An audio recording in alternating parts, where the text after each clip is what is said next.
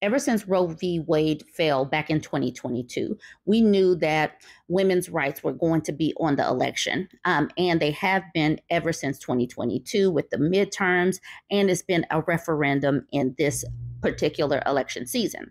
So, Florida, Ron DeSantis and them, these forced birther Christo fascists, are really stomping on the freedom of speeches of these TV stations. So this article is in different publications, not just CNN, but Florida is threatening to prosecute TV stations over an abortion rights ad. The FCC chief calls it dangerous. In a move that critics are calling a flagrant abuse of power, Florida's Department of Health is threatening to bring criminal charges against local TV stations airing a campaign ad to overturn the state's 6 weeks termination ban signed by Governor Ron DeSantis. The unusual warning from the Republican-controlled state agency prompted the Democratic chair of the Federal Communications Commission to step in on Tuesday. Jessica Rosenworcel, the FCC chair, said that stations should not be intimidated for airing political ads. You gotta love these freedom people, huh? You gotta love how they really only pick and choose which rights, who has which rights, right? You gotta love it. The right of broadcasters to speak freely is rooted in the First Amendment, Rosenworcel said in the statement. Threats against broadcast stations for airing content that conflicts with government's views are dangerous and undermine the fundamental principle of free speech. The FCC's show of support for the stations is noteworthy, given the federal agency controls broadcast station licenses across the country. The Florida Department of Health, however, cited local statutes in the cease and desist letters sent last week to WCJB in Gainesville and WFLA in Tampa. The threat from the health department underscores the intensity of the political battle over Amendment 4, a ballot measure that would enshrine abortion rights in Florida's constitution. The state government, led by DeSantis, has campaigned aggressively against the amendment, including by running its own ads. The cease and desist letters from John Wilson, general counsel for the state health department, appear to be part of that campaign. The letters were first reported by the Orlando investigative journalist Jason Garcia and state news outlet Florida Politics. In the letters, Wilson targeted an ad produced by the group Floridians Protecting Freedom, which is behind the Yes on 4 campaign in favor of abortion rights. The 30-second ad depicts a woman named Caroline who became pregnant with her second child after a brain cancer diagnosis. The doctors knew that if I did not end my pregnancy, I would lose my baby, I would lose my life, and my daughter would lose her mom. Florida has now banned abortions even in cases like mine. The ad then encourages viewers to vote for the amendment this fall.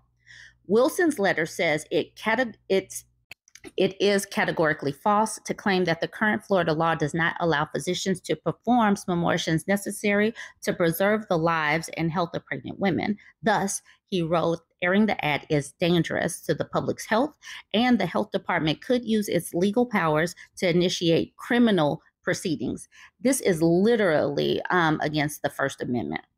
Floridians Protecting Freedom responded to Wilson's letter by calling it unconstitutional state action and a textbook example of government coercion that violates the First Amendment. Tuesday's statement from the FCC chair indicates that she feels the same way. The health department did not immediately respond to CNN's request for comment about this FCC rebuke. The local stations did not respond to requests for comment, but both stations continued to air the ads on Tuesday. Good. But we still need to know and understand what these people are doing, what these Christo fascists are doing. They are literally trying to control what gets seen and heard. This is literally, government trying to stomp on people's free speech. So y'all go ahead and weigh in. This article from Fortune is focusing on Britain's workforce. So this one is titled, Britain's Workforce Faces the Crisis of Its Life as Productivity Has Fallen to Victorian-Era Lows and Youth Worklessness Spikes. This sounds interesting. It sounds like the whole NEET phenomenon is just really, really spreading. A staggering number of Brits either cannot work for health reasons or aren't working hard enough compared with their peers elsewhere in Europe and America. The rise of worklessness among youth, coupled with trailing productivity, promises to be among the biggest challenges facing the UK workforce. Productivity growth in the UK has flatlined since the global financial crisis and has now been reset to levels of growth not seen since the 1850s, a new report published by the Institute for Fiscal Studies, or IFS, and Citi highlighted. That also puts the country far behind its counterparts in Europe and America, which have advanced faster since setbacks such as COVID-19. The recent decline in potential output per worker in the UK is unprecedented since the late 19th century. The UK's economic performance over the past 2 decades is hard to describe as anything other than a policy failure. The report added that the country's proportion of high growth firms had dropped from 6% to 4% of the total in the past 10 years. Economic activity also impacts overall growth. IFS predicts that the UK's GDP is 6.1% short of its trajectory before the pandemic, lagging behind the Eurozone. And the people in the UK that follow me, you guys are going to have to weigh in. Does any of this have to do with Brexit and, leaving the EU? Please weigh in, because I am not really familiar with the ins and outs of how politics is impacting the GDP and the economic growth or lag or productivity. So please weigh in on that. In the 1990s and early 2000s, the UK's productivity growth was on par with others. But since the global financial crisis, nothing has been the same. If anything, things may have taken a turn for the worse with the shocks like the pandemic and the Ukraine war. The simmering productivity crisis occurs just as worklessness has spiked among younger Brits.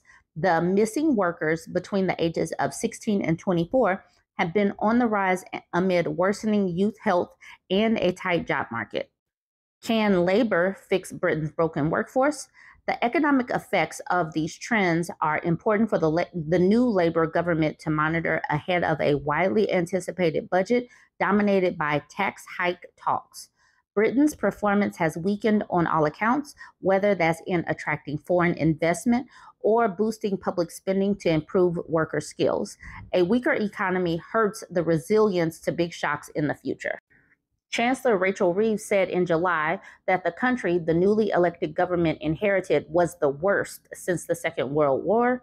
Her party blames productivity failures on not enough investment in businesses, which has ultimately led to British households being poorer than German or French ones. Experts suggest that addressing productivity doesn't have a one-shot solution. It will take years of deliberate efforts to invest in skills and training, while also improving job opportunities and access to healthcare for the next generation of workers. The Bank of England's course with the interest rates will help determine what's in store for the economy. The Labour Party has promised to focus on sustainable growth. With the budget due to be announced on October 30th, it will have to iron out specific steps that will address productivity and worklessness to jumpstart economic growth. Okay, so this particular article talked about youth worklessness and was basically talking about youth, both male and female, which is odd because Fortune, the exact same company, put out this article, and I did this article as well. Young British men are NEETs, not in employment, education, or training, more than women. I'm just going to put it out here. All right, so right now, it says the number of young British men who are neither in work nor preparing for the world of work is at its highest in over 10 years, posing a major challenge to the economic ambitions of the new Labour government. For decades, far more women than men were classified as NEET, not in education, employment, or training. Thanks to government efforts to get more women into the workforce after the financial crisis, the gap had closed by the time the pandemic struck in 2020. The question now for Prime Minister Keir Starmer is how to tackle the rising worklessness in the male population. Inactivity not only blights life chances, it represents a cost to the economy and lost potential output and tax revenue. At stake is Starmer's ambitious target to deliver the fastest sustained growth among advanced industrial economies. Meanwhile, a fresh light has been shown on a particular problem of male inactivity in the wake of anti-immigration riots that engulfed the UK just weeks after the July 4th general election. The challenge facing the new government was laid bare in official figures last month. They showed almost 460,000 18 to 24-year-old men were NEET, not in education and employment or training, on average in the first half of the year, a rate of more than 16%. The rate for women was 13%. Worryingly, almost 60% of male NEETs were inactive, meaning they were not even looking for work. That number has risen around 45% since 2019. By contrast, the figure for women has barely changed. All right, let me skip to this part. We see the rise in mental health issues being felt quite a lot by young men, said Laura Jane Rawlings, founder and chief executive officer of Youth Employment UK, which provides career support to young people. During education, young men tend to be more confident about the next steps, their skills, but with the reality of trying to find a job, that confidence seems to fall away from young boys quite quickly. Young women tend to feel the burden of financial responsibility a little bit more, maybe. So they'll take that job, they'll take the low pay, and they're likely to stick it out a little bit more. They will stick it out even if it is low pay. While women have made progress in the workplace thanks to corporate gender balance targets and flexible working, many young men have been left behind by globalization, uprooting jobs and values in male-dominated industrial hubs. The rise of far-right parties in the developed world has been attributed to economic grievances, with men twice as likely as their female peers to support the anti-immigration reform UK party, according to YouGov analysis of the election results. So even in the UK, men are going more conservative and anti-immigration, blaming women and immigrants on their ability to not get a job. So this is a global phenomenon. NEETs are a global phenomenon. And that first article where it's laying blame on all youth really needs to take a step back and look at the article that they did just last month. All right, y'all, chime in. Let me know what you think. Don't forget to like, comment, and share. When I saw the tumor on the MRI, my first thought was, am I going to be able to see my daughter again? The doctors knew if I did not end my pregnancy, I would lose my baby, I would lose my life, and my daughter would lose her mom. Florida has now banned abortion, even in cases like mine. Amendment 4 is going to protect women like me. We have to vote yes.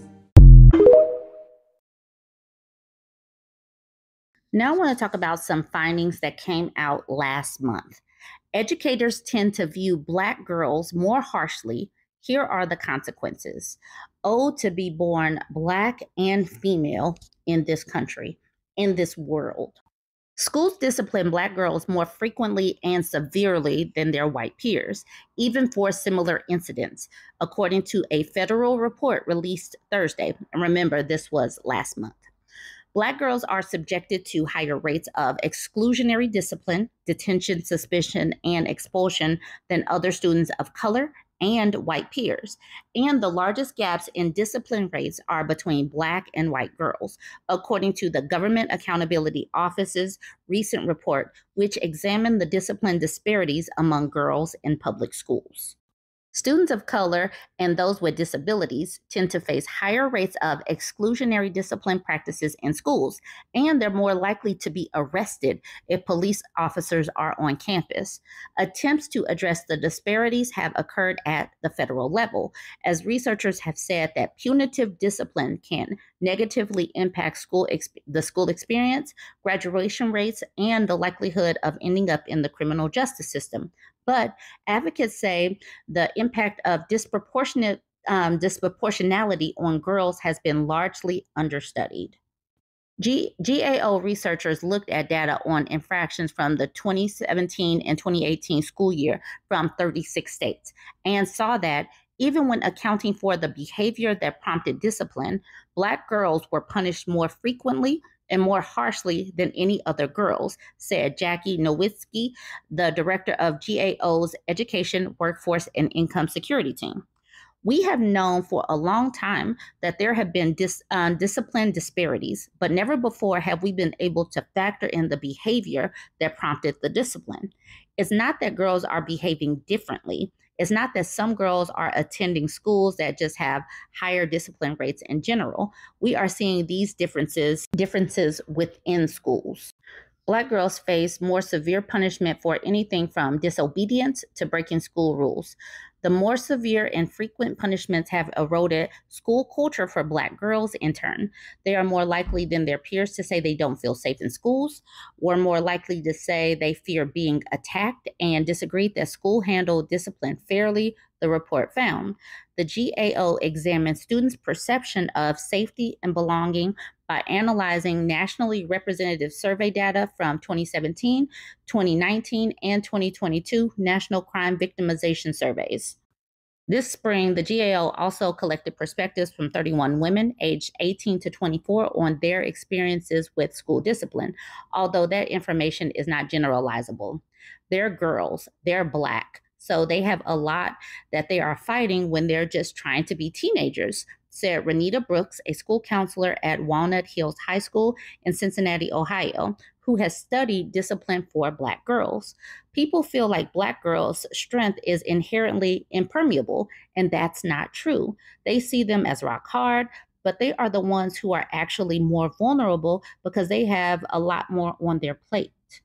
Black girls are suspended up to 5 times the rate that white girls are, the report found, though Black girls only made up 15% of girls enrolled in public schools in 2017 to 2018, they received almost half of the exclusionary discipline actions, the report says. That included 45% of out-of-school suspensions, 37% of in-school suspensions, and 43% of expulsions. Black girls with disabilities were suspended out of school at a 1.7 times the rate of Black girls without disabilities, and 3.6 times the rate of white girls with disabilities. Though other research has found that within racial groups, students with disabilities are disproportionately disciplined through exclusionary practices, that isn't always the case. According to the report, Black girls and sometimes American Indian or Alaska Native girls without disabilities experience higher rates of discipline than girls with disabilities of other races. GAO's review of research identified adultification, the perception that Black girls are older and more promiscuous than their peers, and colorism, bias against those with darker skin, as 2 factors contributing to why schools discipline Black girls more frequently and more severely. Other girls of color, American Indian, Alaska Native girls, multiracial girls, and Native Hawaiian or Pacific Islander girls were disciplined disproportionately in some categories, but none as much as Black girls, according to the report. These kids are dropping out of school when they start having these higher exclusionary consequences. It just gets harder and harder to get back on track academically, and then they just kind of give up.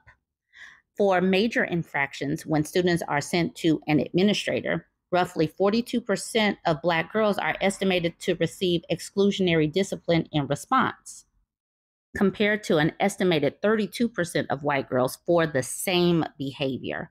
Black girls are more likely to receive in and out of school suspension for the same behavior. For minor infractions, those behaviors managed by educators in the classroom, an estimated 16% of Black girls will see exclusionary discipline compared to 9% of white girls, the report says. The disproportionality holds true for subjective versus objective infractions, the GAO found. Subjective infractions, things like disobedience or disruptions, which are up to individual educators' discretion, saw disciplinary referrals for 18% of Black girls and 16% of American Indians, Alaska Native, compared to just 9% of white girls. In the case of objective infractions, something based on defined criteria like property damage or a technology violation, 16% of Black girls and 21% of American Indian or Alaska Native girls will get disciplinary referrals compared to only 7% of white girls. Additionally, schools use exclusionary discipline practices for 41% of Black girls for incidents of this type of rule breaking compared to 30% for white girls. It's a longstanding problem, said Brian Jaffe, the director of children's programs for AASA, the School Superintendents Association. While students of color and white students misbehave at the same rates in areas of mandatory disciplines, things like alcohol and drug use or weapons offenses, when it comes to discretionary discipline, matters having to do with misbehavior, attitude, or defiance, disproportionality becomes more of a problem. One thing that schools and districts are doing and can do is to continue to clean up the language in their codes of conduct and be really clear and have really strong guidelines about what disciplinary behaviors merit which disciplinary actions to make sure they're applying everything fairly across the board, Jaffe said. Getting rid of words like defiance, I think, is an important step because studies have shown that adults tend to find Black students to be more defiant for whatever reasons. Like I said, being born Black and female in this country is a double whammy. And I'm glad that they are at least bringing and shedding light on this topic and showing data that backs it up. All right, y'all, go ahead, join the conversation. Let me know what you think about this one. Don't forget to like, comment, and share.